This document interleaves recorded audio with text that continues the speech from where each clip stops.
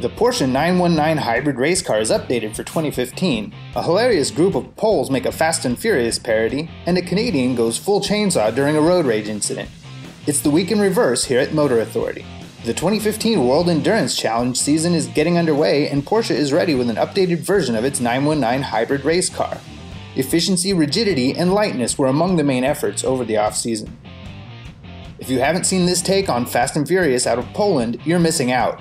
No, we don't understand a word. No, we don't need to. Mini unveiled a new augmented reality, or AR, system that uses glasses to provide the high-res multifunction display in place of a conventional screen or a more futuristic projection or laser-based system. It's an interesting concept, but those glasses... Ooh.